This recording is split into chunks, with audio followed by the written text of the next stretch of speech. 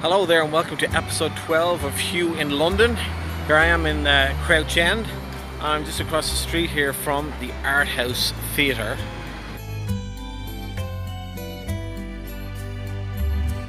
And that's where I went to see a really interesting documentary about Crouch End called Beneath the Clocktower.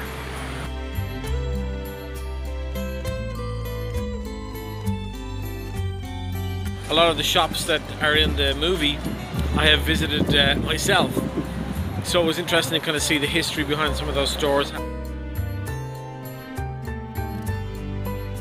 just feel like it helped me get a little bit closer to kind of the heart of this community that I'm very grateful to be staying in.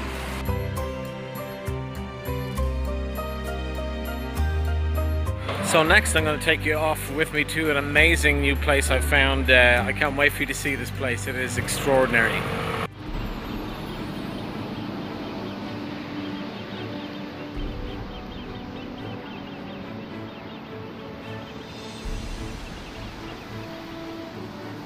So after I went to see Beneath the Clocktower later that evening, I went to see a movie called REDCON 1, which is a zombie action movie. I know one of the actresses in the film.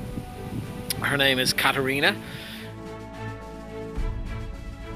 You see, we're supposed to be having a screening of one of the previous Gothic Assassins movies with me and Katarina and some other actors.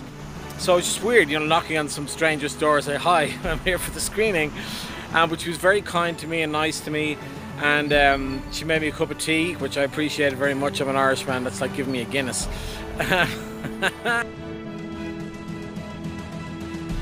When people are kind to you and nice to you like that and they don't know you, you kind of remember, and that was part of the reason why I really wanted to go and support her film. I've got to give huge respect and praise to Katarina for this movie because she just slays it. I mean, she's such a badass.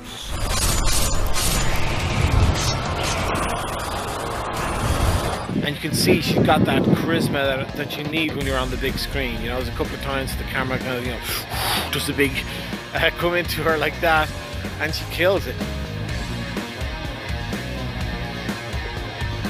What I didn't know when I met her that first day and she made me a cup of tea was that she was a badass wrestler.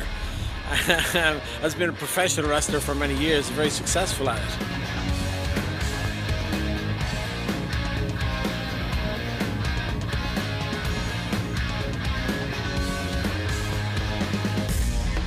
So within the movie she can bring all that skill set. She's fantastic at those action scenes.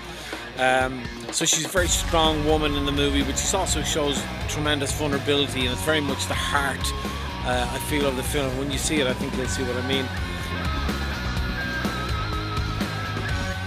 Okay, my friends, so I hope you enjoyed episode 12 and all these cool places I got to show you and stories I got to tell you. And as they say in Ireland, Slán Lat Macardia. Goodbye, my friends, until next week. Boom.